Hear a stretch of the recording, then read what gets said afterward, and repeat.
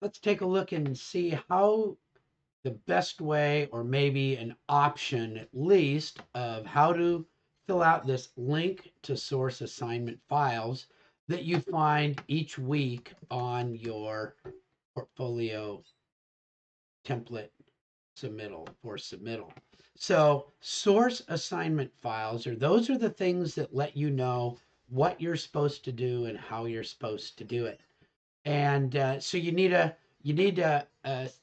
place to put those where you can get to them easily. And so let me just show you one way that you might think about doing that. So the first thing is, where do you go to get the information of what to do each week and what your source and resources are for that? Well, an easy way to do that is go to the what to do for each week. So here's an example. Here's a what to do. But you can't just make a link to this because it doesn't allow you, it doesn't give you that opportunity. So you can, though, make a copy of that. And I just did make a copy. And if you have a place where you put your work, so I'm gonna guess that you've got some place where you put your work, you can make a new file for that. And you can even call it what to do. And that was for week 12.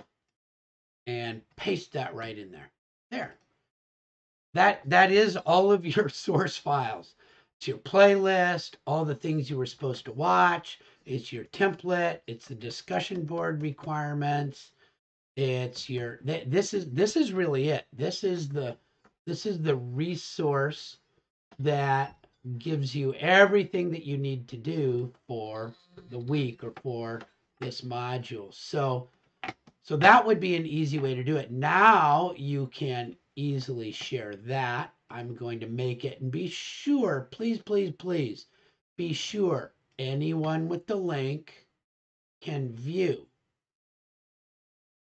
Copy the link. Let me show you again where I got that.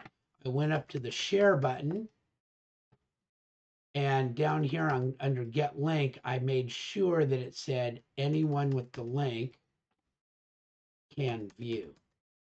And then I copied that link. And that is the link that you might put right there.